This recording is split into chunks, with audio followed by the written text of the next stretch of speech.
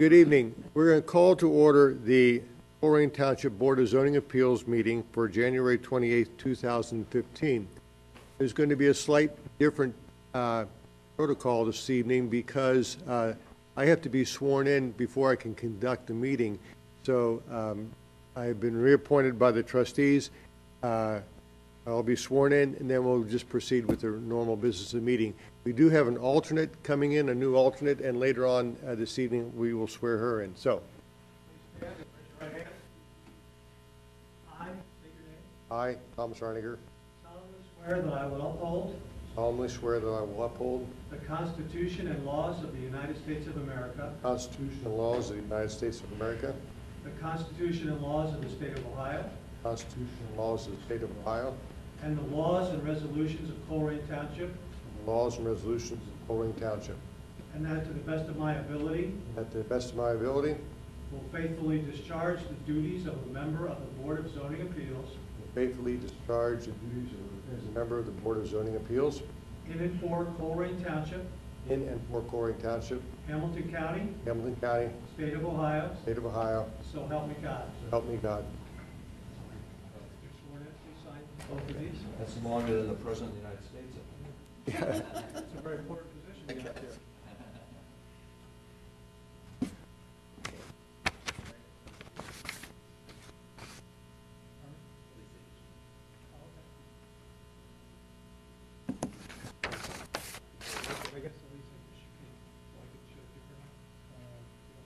Yes. Lisa, need to be sworn in.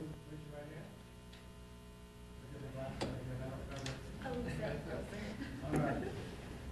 I, say your name, I, Elisa Filson, solemnly swear solemnly swear that I will uphold the Constitution and laws of the United States of America, that I will uphold the Constitution and laws of the United States of America, the Constitution and laws of the State of Ohio, the laws and Constitution of the State of Ohio, and the laws and resolutions of Colerain Township, and the laws and resolutions of Colerain Township, and that to the best of my ability and that to the best of my ability will faithfully discharge will faithfully discharge the duties of an alternate member of the Board of Zoning Appeals the duties of an alternate member of the Board of Zoning Appeals in and for Colerain Township, in and for Colerain Township, Hamilton County, Hamilton County, State of Ohio, State of Ohio, so help me God. so help me God. Swear. Thank you. Can you sign both of these, please?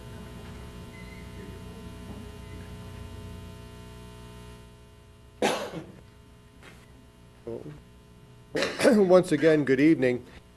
We are going to begin the formal meeting with a Pledge of Allegiance. So if you will stand and join me, we'll pledge allegiance.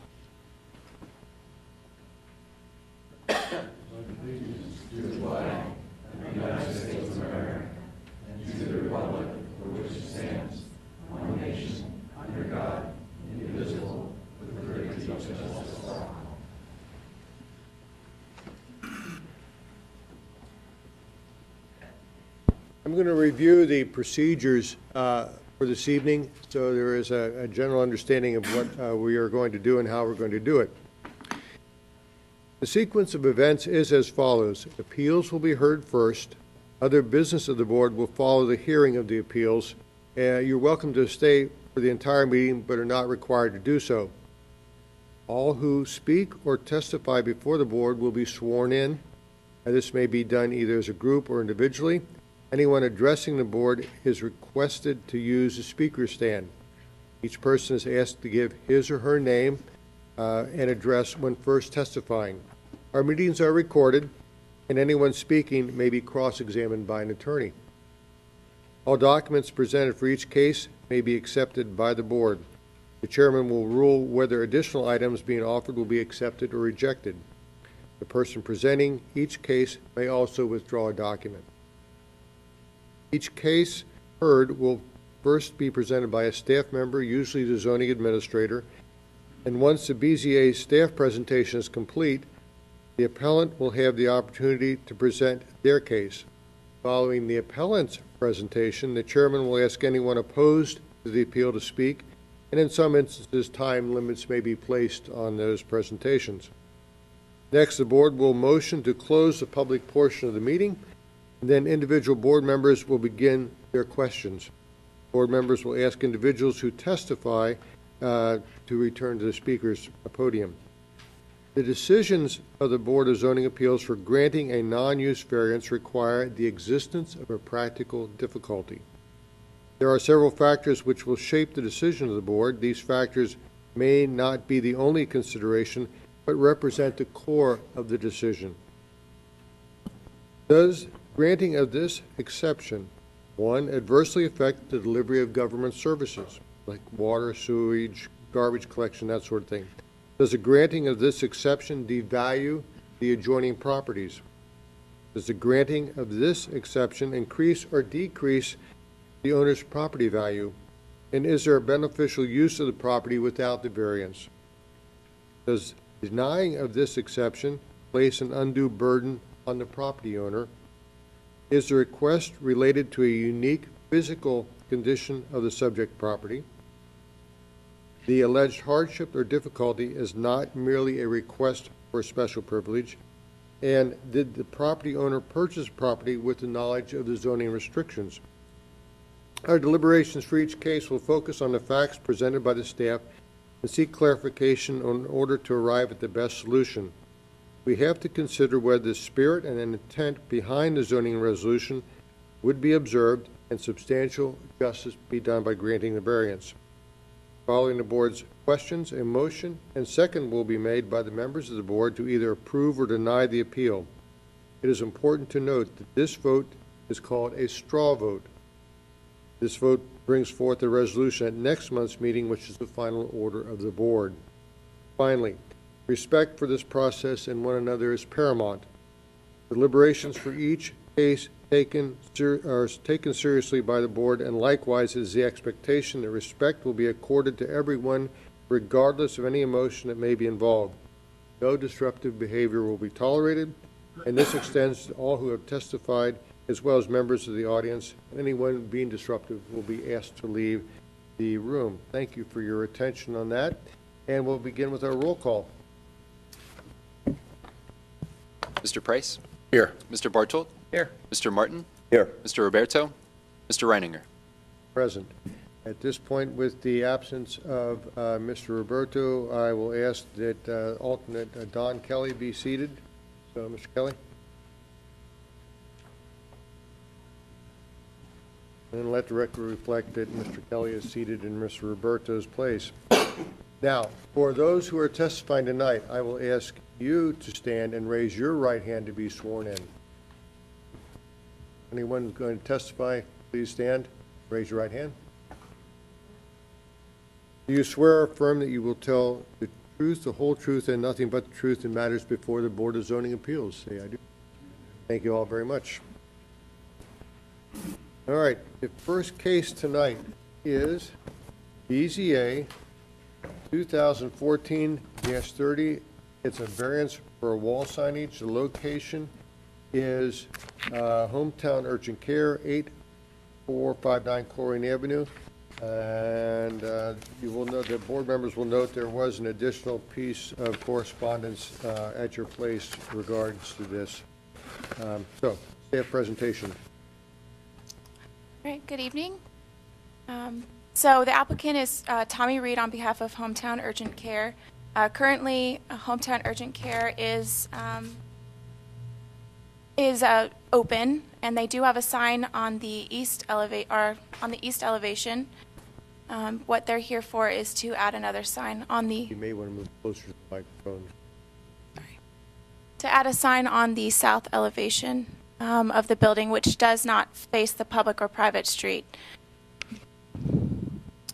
The south elevation of the building does, however, face an entrance drive to the Colerain Hills Shopping Center, and thus serves as a pedestrian entrance to the urgent care. The entrance drive runs east to west and terminates at a right out Colerain Avenue intersection. Here's just an aerial shot of the Hometown Urgent Care. In yellow is their space, and in red is just showing the south elevation where they would like to have their wall sign put up. It's currently zoned B2.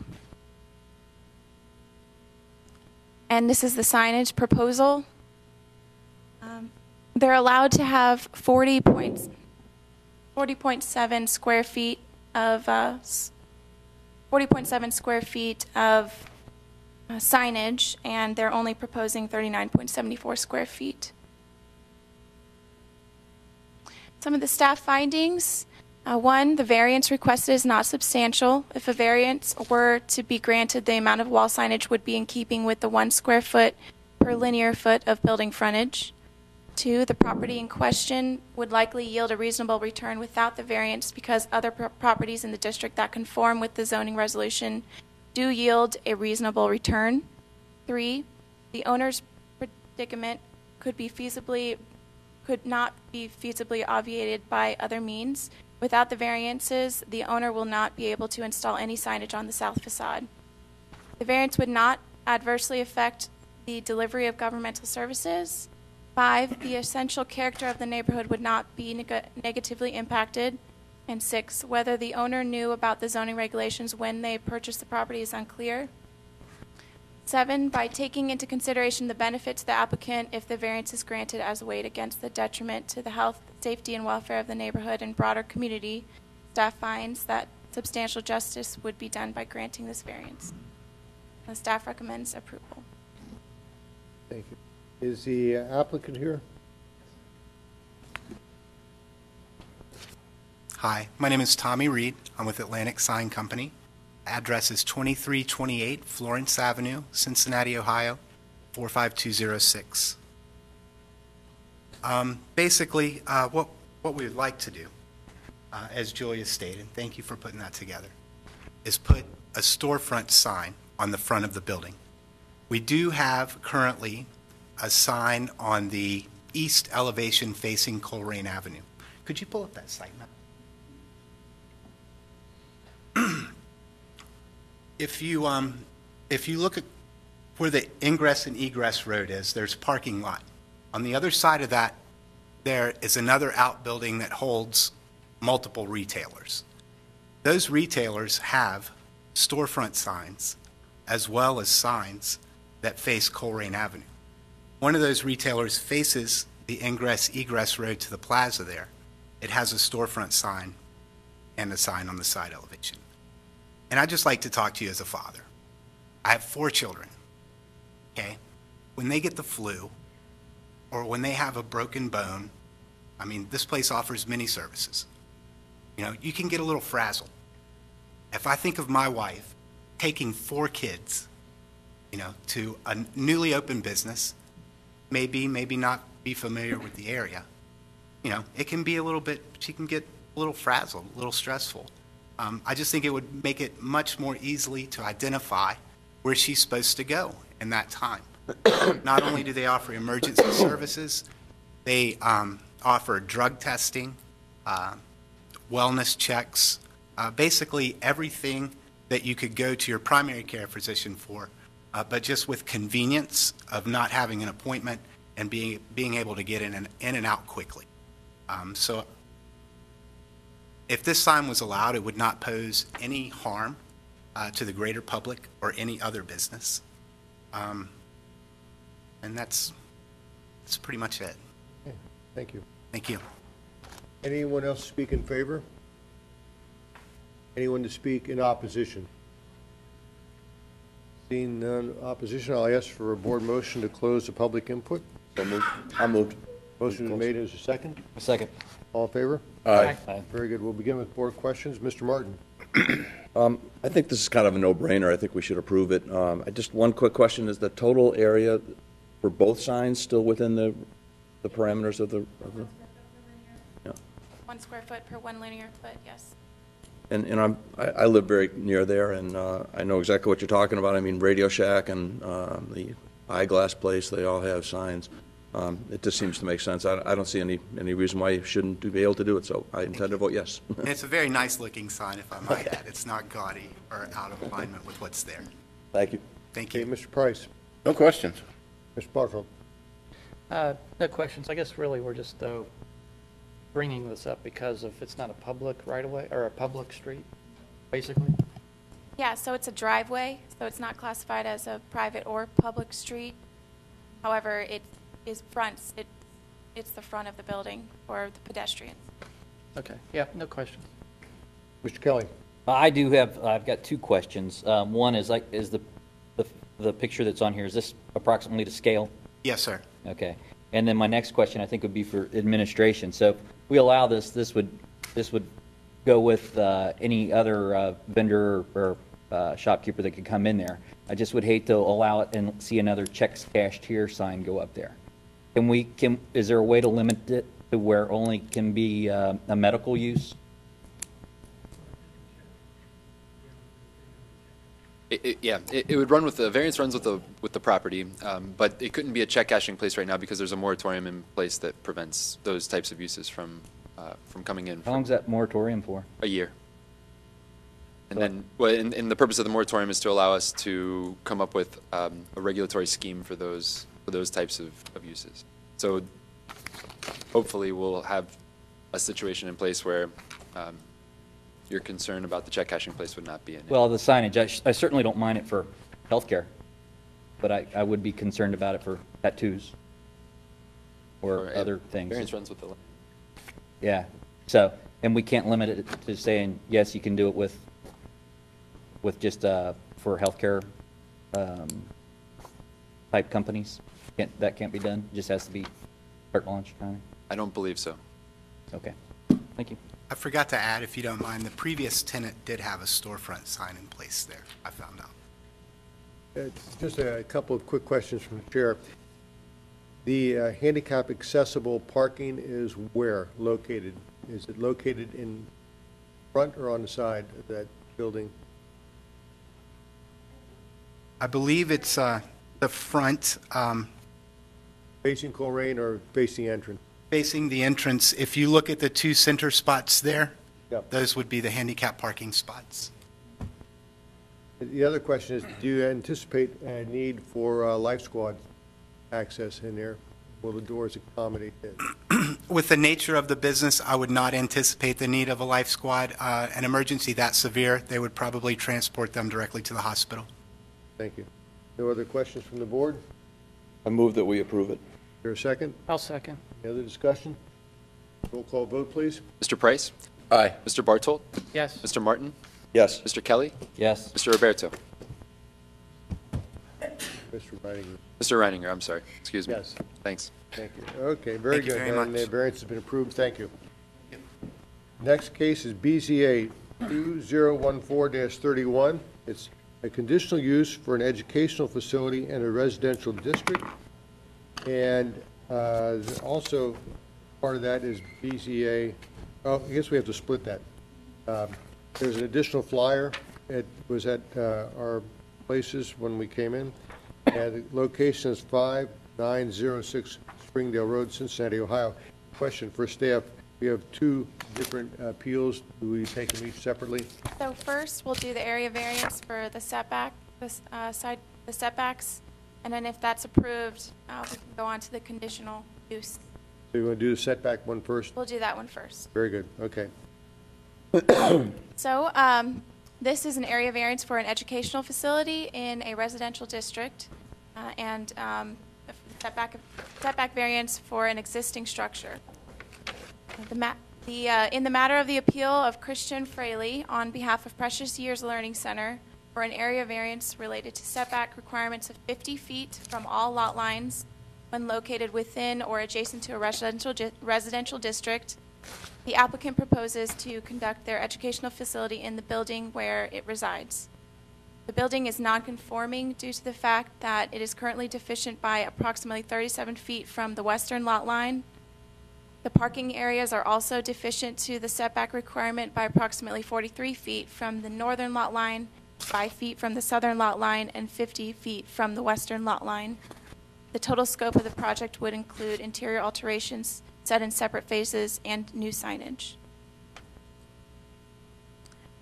Here's an aerial map of the site, and what I mean is here's the western lot line. This is the building, so it sits pretty close. It's all residential. It's all the same district. Staff findings include, 1, the building is currently non-conforming as it relates to required setbacks. 2, the character of the neighborhood would not be substantially altered by the issuance of the variance. 3, this property would likely continue to sit vacant given the combination of both the use restrictions for the residential district and the building structure and size. It's currently a church, or it was a church. 4, relocating the driveway into the property to the eastern side of the building would alleviate the close proximity of the current driveway to the neighboring business. 5, due to the shape of the lot, configuration of the building on the lot, and existing non-conforming status, the proposed project would not be possible without a variance. The adjoining properties would not suffer a substantial detriment as a result of the variance because the building that impinges on the setback currently exists and is not proposed to change. 6, the variance would not adversely affect the delivery of governmental services, and staff recommends approval of the project.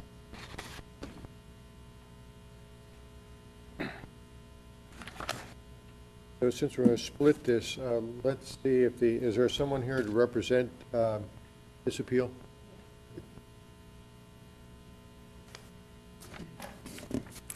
Hi, my name is Christine Fraley. I'm owner of Precious Years Learning Center Limited, and I reside at 3641 Ben Hill Drive, Cincinnati, Ohio, 45247. We're here to request approval of the variance for the setback limitations. Our educational center would be in a residential area. We believe that that conforms with the condition of use, and that's a separate, entirely separate thing that I believe we're going to split up. Is that correct? Okay. This variance request is not contrary to the public interest in any way. The west property border is the property line that borders with an existing small business, and our business would not have a negative impact on that business, nor would that business have any negative impact on ours as an educational facility. A literal enforcement of the boundary lines would basically be impossible. The only way to really comply with the boundaries difficulties would be to have the variance issued so that the project could continue.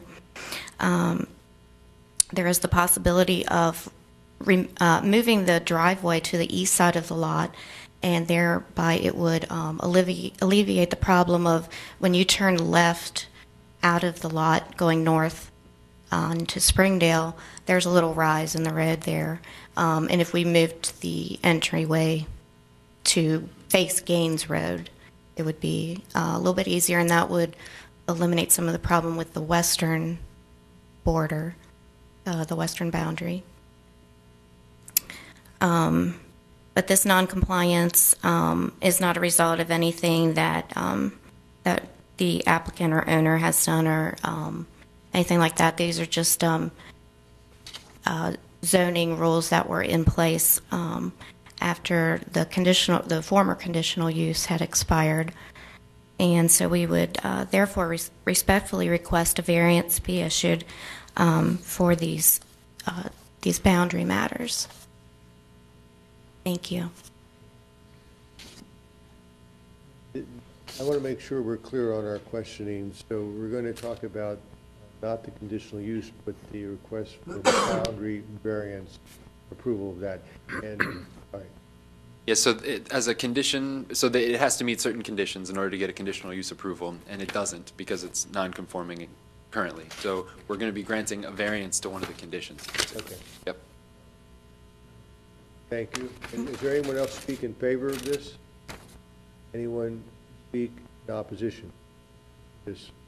All right, then I'll ask for a motion to close public part. So moved. Second.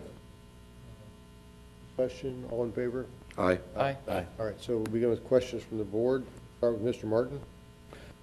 So I just want to make sure I understand. You're basically going to take this church and turn it into a school primarily, right? Yes. So the interior is going to be completely gutted? No, we will not make any changes unless it's required by Hamilton County. Currently, it's a small sanctuary on the right side, and the former church is taking the pews with them. Right. So really, there's nothing that we need to do to make any changes on the interior or the exterior unless it's deemed appropriate by regulations.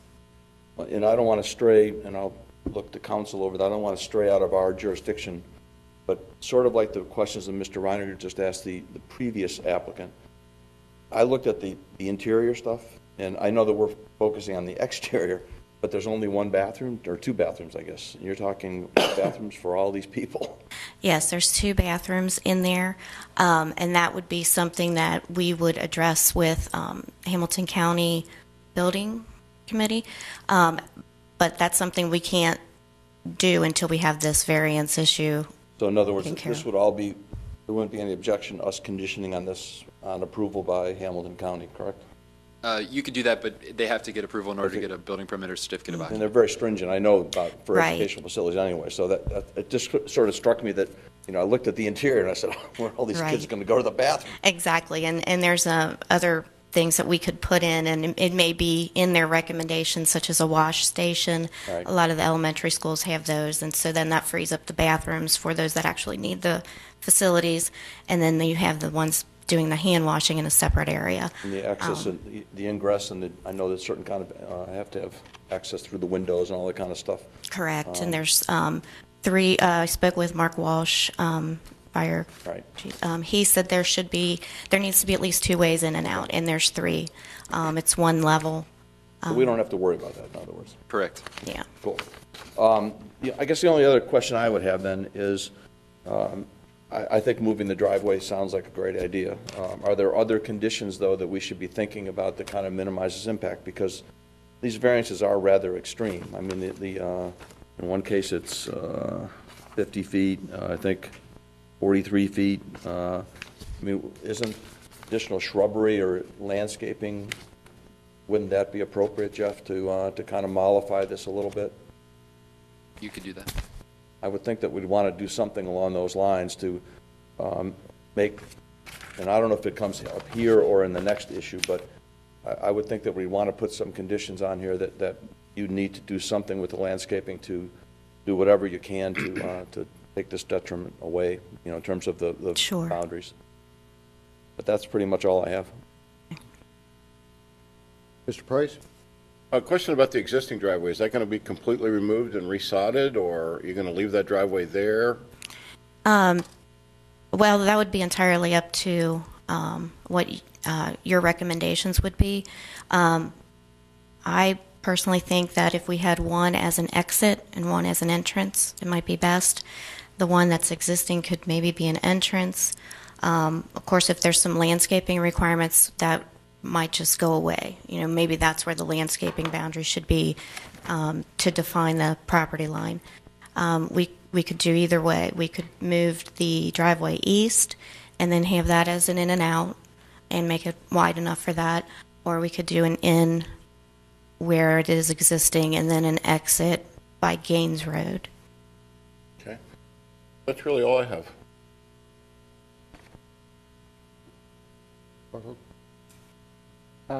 So yeah, on the drive, so you are proposing, regardless of the outcome, to move the driveway? Or is that only if you're forced to? I look to your recommendations. I'm open to whatever you feel would be safest for the community because, you know, they're transporting small children, you know. So we want to do what is safest, and that is not really my line of work. So whatever you guys would recommend to be safest is what we could put in for the variance condition, and then we'll make sure it happens.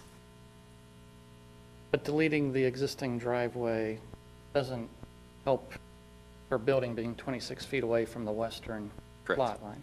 So it doesn't solve Correct. the issue. Okay. So this property's been in this configuration for quite a while, hasn't it? Yes. And the adjoining property to the west is that kind of not a was a gas station. Right. Now it's That's a body shop. Helcher's Body Shop. Mechanic, Mhm. yeah.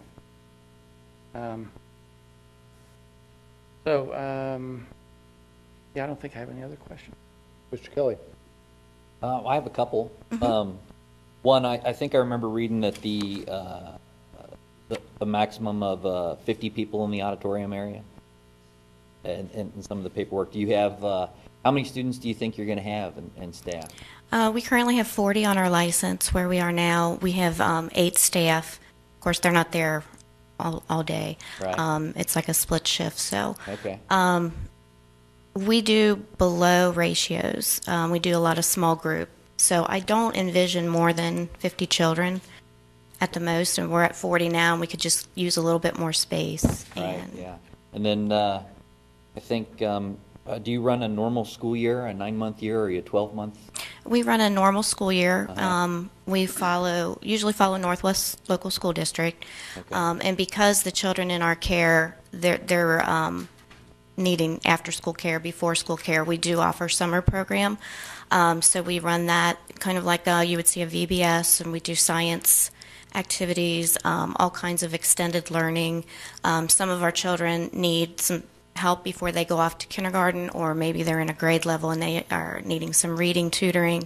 So we provide lots of services through the summer Yeah. that they can get and So still it'll have function one's all year place. long? Yes, it will be open all year round. Okay. Mhm. And then, is there a, with the type of school that you have, do you have the 20-mile-an-hour signage?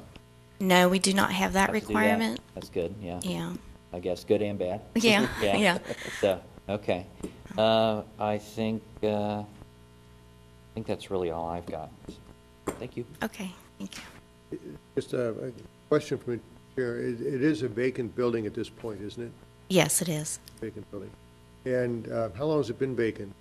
Several years, I believe. Yeah. And the question you raised to us about ingress and egress, traffic patterns are pretty much in an engineering call, perhaps even an educational call. I think that would be outside of our purview to recommend, but certainly would be worth investigating to see which is the safest and what Yes, I agree. the educational people would have to say about that. Okay. No other comments from the board. I'll ask for a motion to approve or deny. I guess just a quick question in terms of procedure, because I do think that we probably ought to put something in there about the landscaping. I don't think we can sit here tonight, though, and dream up a landscaping scheme. So I would like to see if we could have you submit something. In other words, if we could give you conditional approval tonight, subject to you submitting a landscaping plan, because I think the landscaping plan is probably going to have to be integrated into whatever educational requirements are out there. Because you're probably going to have to fence some of the area outside, isn't that not Yeah, right? and that'll be the final phase of all of our approvals that we get. Right. From this step, we go to Hamilton County, then we go to fire, Right. and then finally state licensure. And she will come out and look at the property and walk it and determine if we need just a gate, if we're using the back lot and no cars are going back there, if we just need a gate, or if we need a fence. And one other point is that before you get to building department for their review and approval, you'll have to get a zoning certificate. Correct. And the zoning certificate would be a change of use zoning certificate. Right. And there are landscaping and buffering requirements in the zoning resolution. So That's what I'm getting at. I mean, how can we make this so that it makes sense for her, and she doesn't have to come back here? So I guess what I'm saying is, as part of our review for the zoning certificate, there are landscaping standards that are in our zoning resolution. And so she would have to submit a landscaping plan, along with a parking plan, a lighting plan, site plan. And that would have to be shown, and she'd have to demonstrate compliance with the zoning resolution before you move on to building. Correct. Mm-hmm. We don't have to worry about it right now. That would be That's my fine. suggestion, yep. That's good.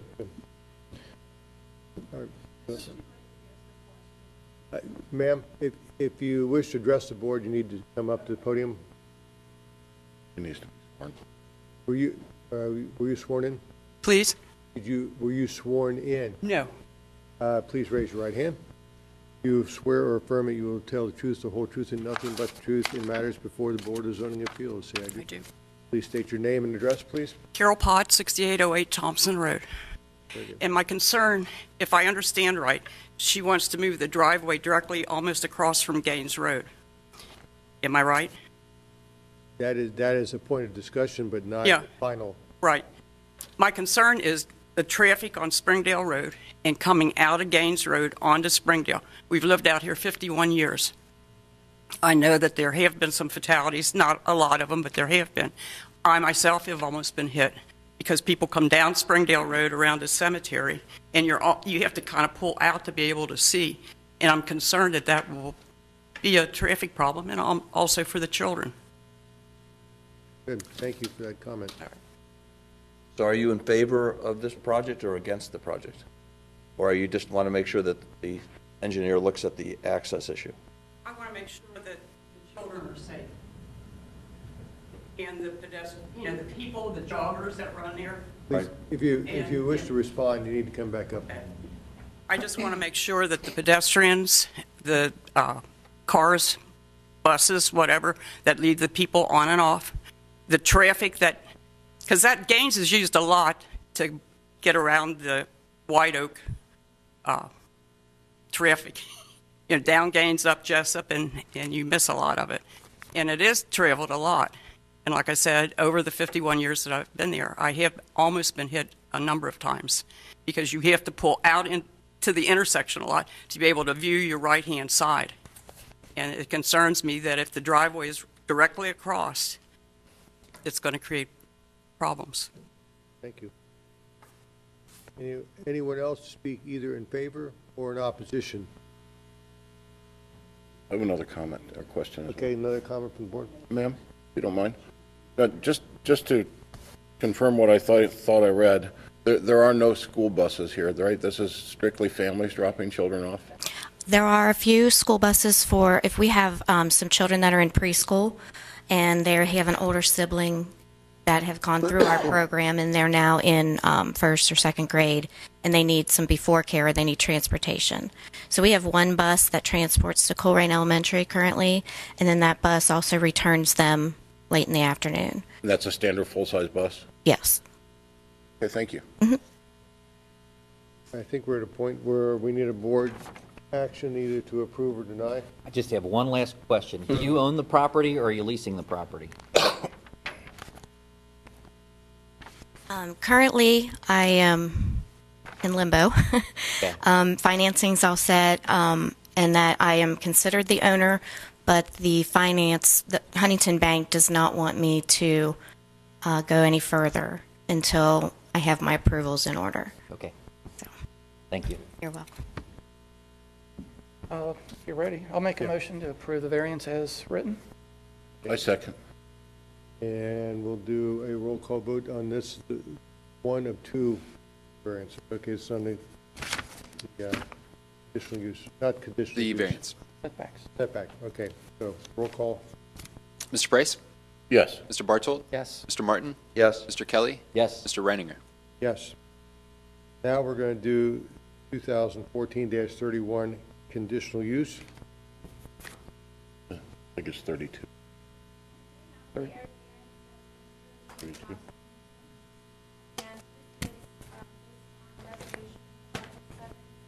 Ms. Brodsky, that microphone simply doesn't work.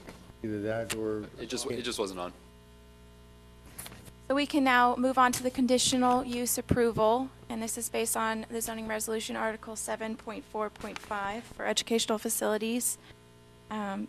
All buildings, activity areas, and parking areas shall be located a minimum of 50 feet from all lot lines when located within or adjacent to a residential zoning district.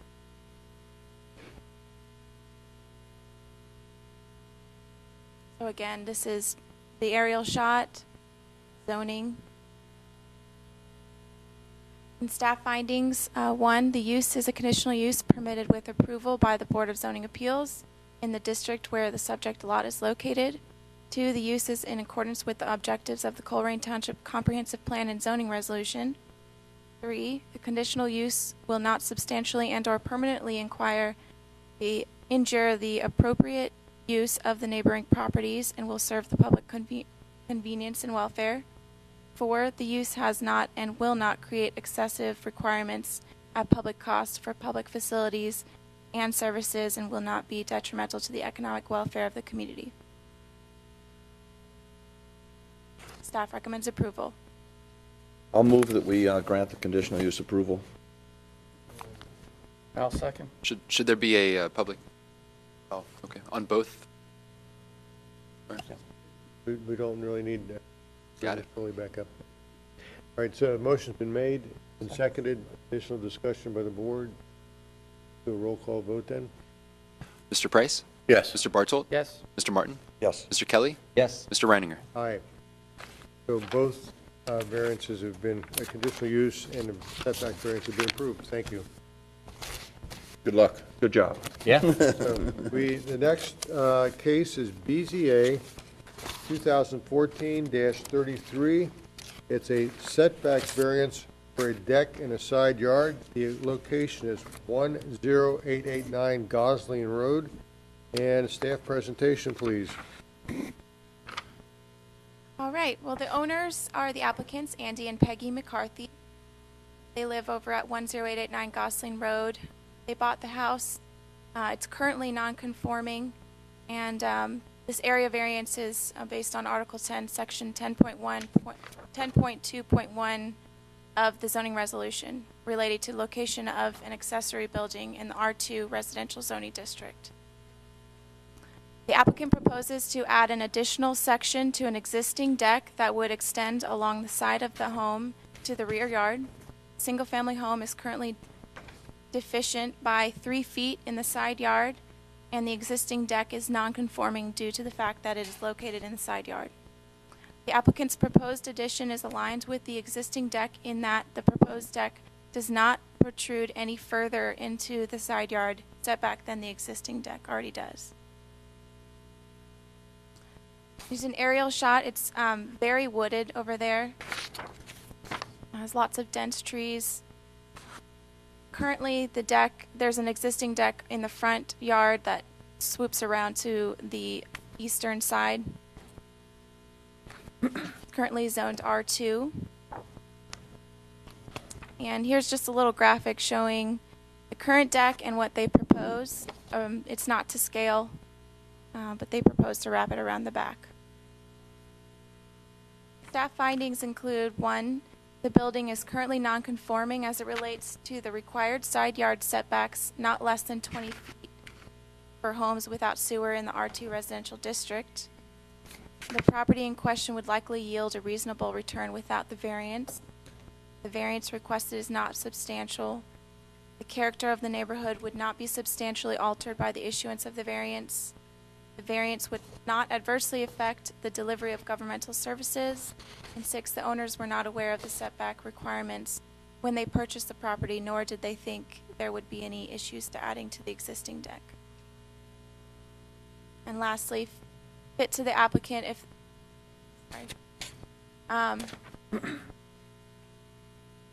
the detriment to the health, safety, and welfare of the neighborhood and broader community. Staff finds that substantial justice would not be done by granting this variance. Staff recommends approval. Thank you. Is the owner here?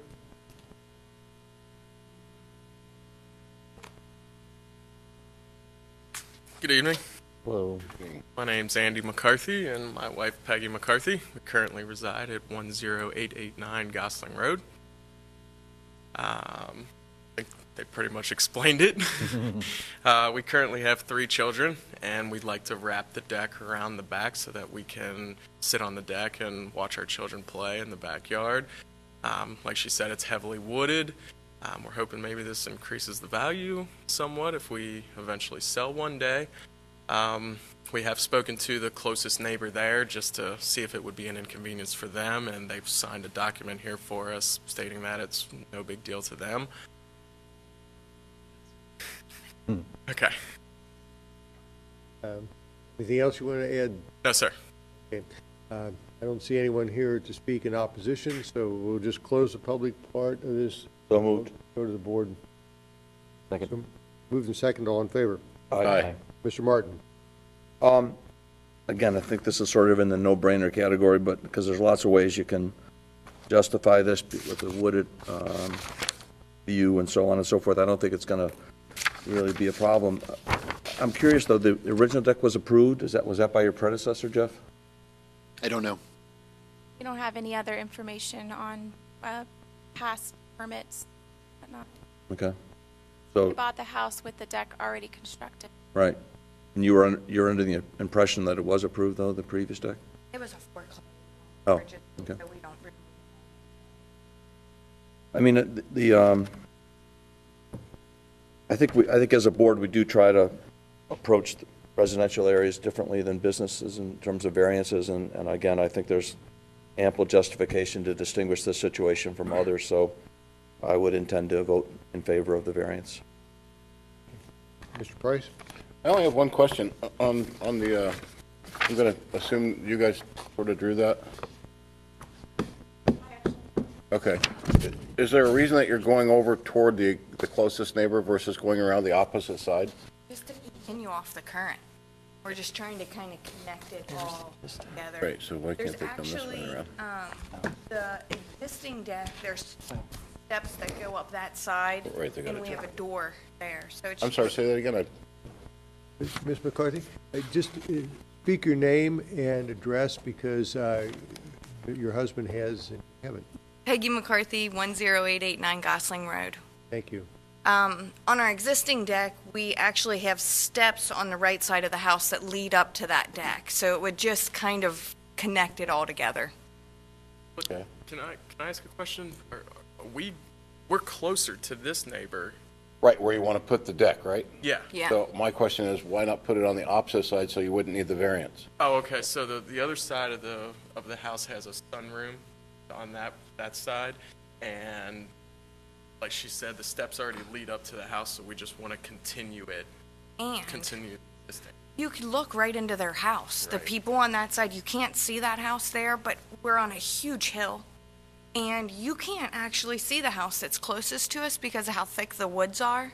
So it's actually more private to where on the left side and looking out of our sunroom, you actually see directly into that house that's down the hill a ways on that side. Even though it's farther away, the trees just don't block it enough. It's not as thick. Okay, that's the only question I had. Mr. Price? Mayor Paul Thornton? No questions. Kelly? No questions. None from the chair. So at this point, we will ask for a I'll motion. move that we approve the variance. Is there a second? Second. Question from the board or question? Roll call vote? Mr. Price? Yes. Mr. Bartolt? Yes. Mr. Martin? Yes. Mr. Kelly? Yes. Mr. Reininger? Aye. Okay, variance is approved. Thank you very much. Thank you. Build a solid one. We are going to go down to the agenda. We have no resolutions from last month, so there's no resolutions to adopt. No unfinished business. We do have minutes from the 17th of December. And a motion to approve the minutes. I can't find mine. Okay, I'll make a motion to approve the minutes. I second. discussion? Okay, all in favor? Aye. Aye. Administrative matters, number 10, we have BZA rules and procedures, and the comment is to amend Article 7. And Ms. Barbary, I think you're going to address that. Yes, I'll be happy to address that. And let me start first with the issue about what an abstention should mean and why we're talking about making it a little more clear in the bylaws as to the effect of an abstention on a vote.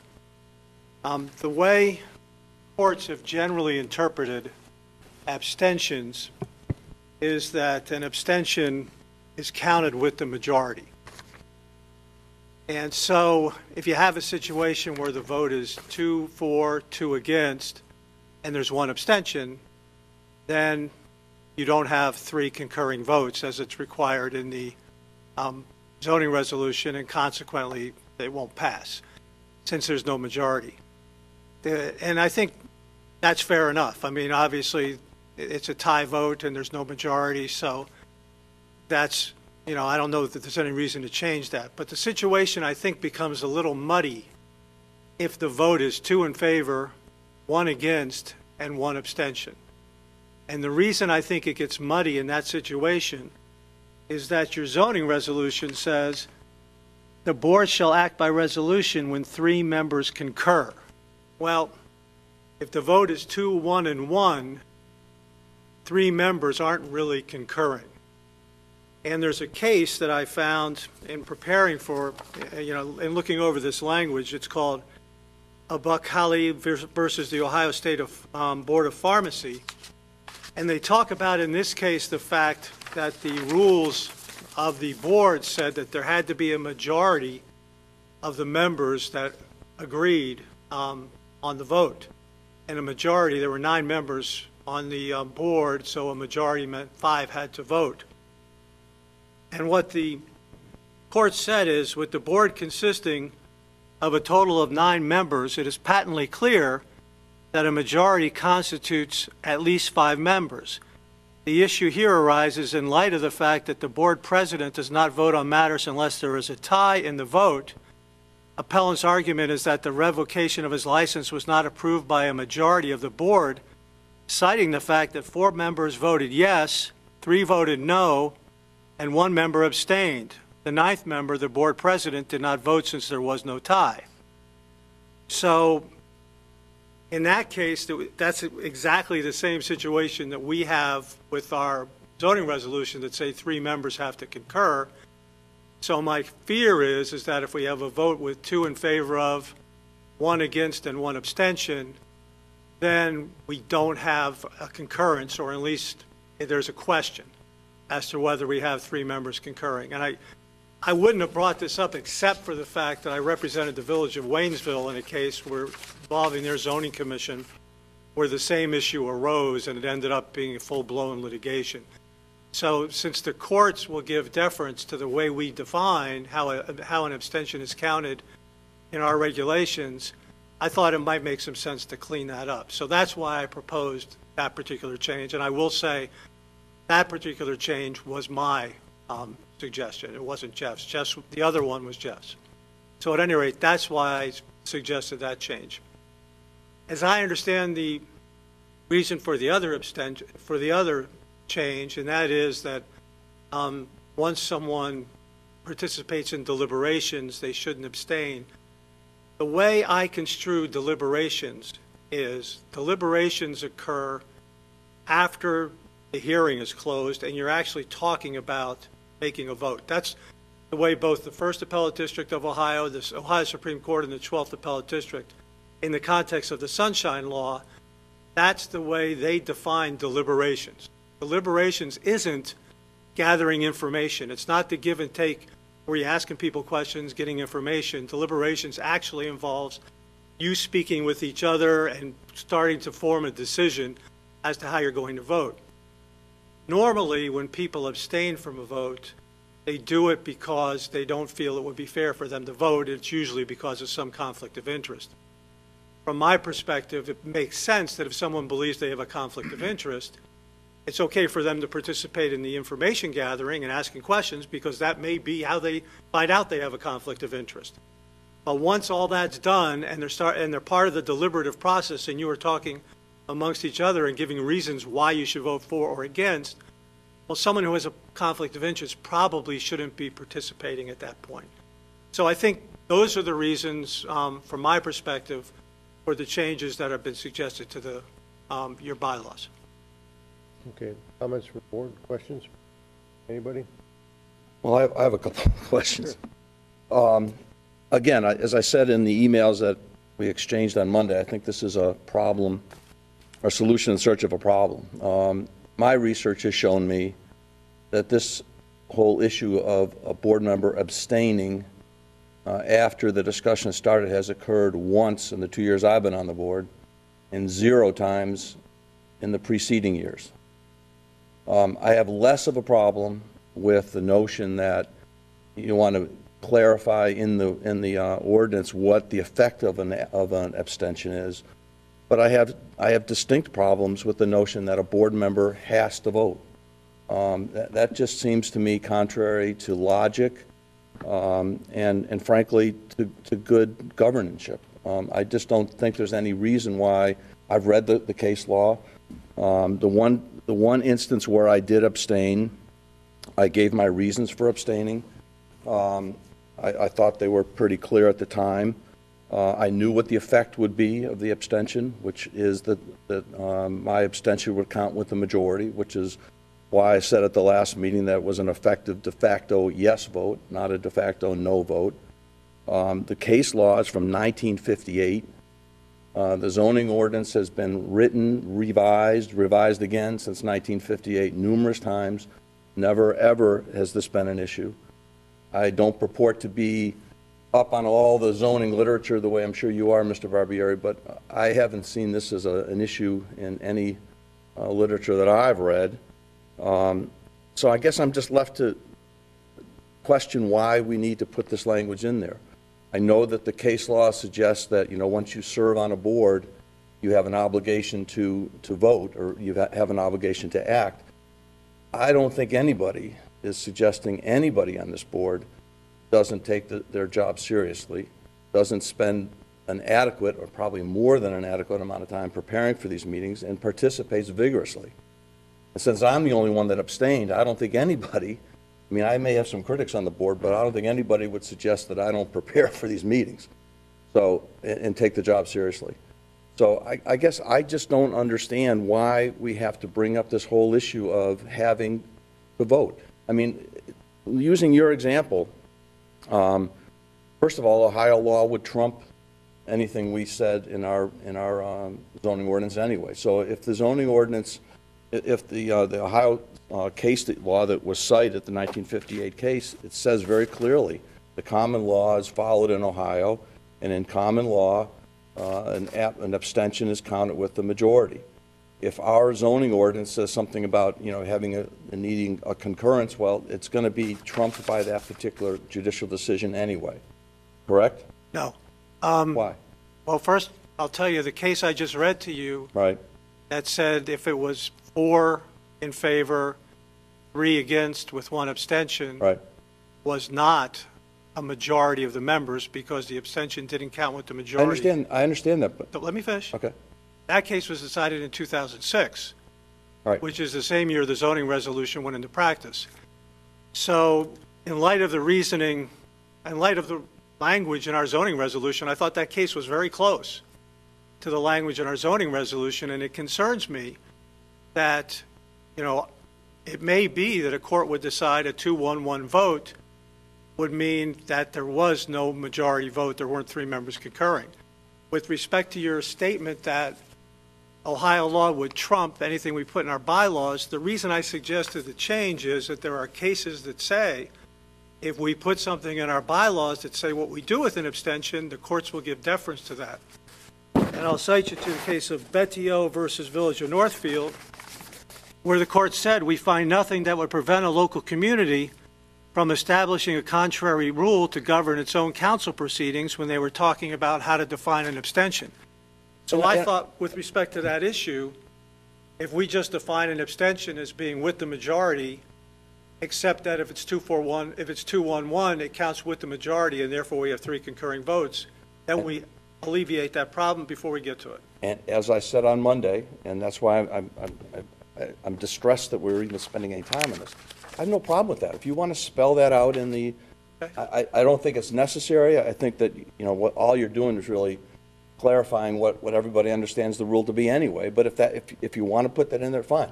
The objection I have is the furtherance or the further statement that you want to make that every member has to vote, that a member can't abstain, because I think you're asking to draw a false line in terms of when deliberations stop and when voting starts. You're just going to force somebody to vote no. If they're abstaining, they're not going to vote yes. So it's not going to have any effect whatsoever in terms of switching the vote around. So again, I have no problem whatsoever. If you, I'll defer to you as counsel. If you think that clarification in terms of the effect of an abstention is necessary in the zoning ordinance, go for it. Put it in there. Be my guest. But it's the second statement that I have strong objection to, and I hope that the board understands what I'm saying here. This isn't I'm not trying to have a personal, contest between me and anybody else here. I'm just saying that I think as a matter of course, this has happened once in 20 years that I'm aware of, And when it happened, we knew what the result would be, at least I knew what the result would be. I think we now are clear what the result will be, put it in the ordinance and be done with it. But do not require that everybody vote no matter what. Okay, from my perspective, what I would suggest to the board is, I believe it's important that you change the bylaws to reflect the effect of an abstention when you have the 2-1-1. As far as whether someone who's going to abstain should deliberate or not, that's up to you.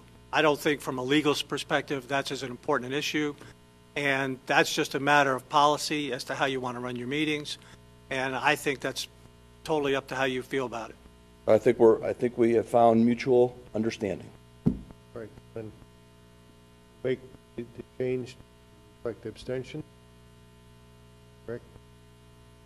Well, I'll make a motion, I guess, then. I guess, I'd like to, maybe we should bifurcate this, because I have a question on the other issue, but let's deal with the abstention issue. I move that we amend the, I guess these are the rules, right? Are these the rules we're amending, or the bylaws? The bylaws, okay.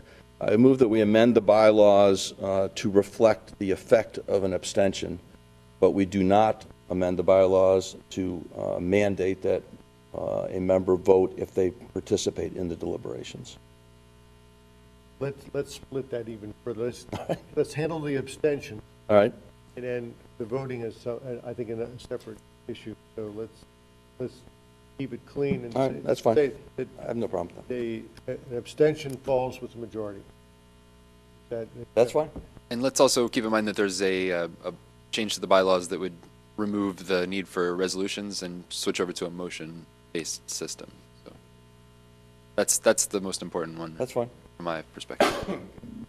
So we have a motion, second. I second that. Okay. Discussion? So, okay, I'm clear. Okay, so maybe the motion deals with abstentions falling to the majority. Right. And the use of the resolution, restate that, Jeff. I believe the motion, as I understand it, is to amend the bylaws in all ways that were proposed, except the sentence, should a board member participate in deliberations, that board member shall vote on a case and shall not abstain. Okay, except for, and that's why I wanted to bifurcate, because the stuff that I received in the mail over the weekend on the second issue, on the resolution, and it has the old language in it. So I want to make sure we know what we're voting on, because that has language in it about the date of the approval of the minutes of the meeting at which the motion was made shall be the date of adoption, and we changed that, if you'll recall. The date of adoption, Remember, because we took that language out at the last meeting because that is diametrically opposed to what you want to accomplish here. No, wait a minute. Where are you at? I'm talking about the blue highlighting that we received in the mail. What part of the blue highlighting? Under E, the second paragraph that starts, a motion shall be made. Article E. A motion shall be made pursuant to the instructions above within 30 days of the final hearing on the appeal. No, that was important because... Right, but I'm talking about the last sentence there. It says the date of the approval of the minutes of the meeting at which the motion was made shall be, the minutes of the meeting at which the motion shall be the date of adoption. That's going to be 30 days out, and we changed that, remember? Correct. So that shouldn't be there. So that's why I wanted to bifurcate this, because I want to make sure we're approving the right thing here. The date of the approval of minutes of the meeting at which the motion was made shall be the date of adoption. That's wrong. That's not in the one I have. Right, that was changed. Well, that's what I'm saying. It was emailed out to everybody. So we got the wrong one, is what I'm saying. Yeah, so that was I think that was an changed email. on Monday, and it was emailed to the board. All right, well, I just want to make sure we know what we're voting on here. Right, so you're voting on the most recent copy that was emailed to the board on Monday. Okay. I'm trying to figure out what bifurcate means. Okay. Cut the baby in half. We ready? We got enough adequate discussion, so we're going to vote on this motion. Favor. Did we get a second? I think. Mr. Yes, Price? I second Tim. Okay, very good. Motion made, seconded, roll call vote. Mr. Price? Yes. Mr. Bartold? Yes. Mr. Martin? Yes. Mr. Kelly? Yes. Mr. Reininger? Aye. Good. We, that puts that particular matter to bed. The only comment I would make is one of the discussion items we had at the last meeting was to do work sessions. Wait, so just to, so we're not doing it. We're going to go to the other part of the.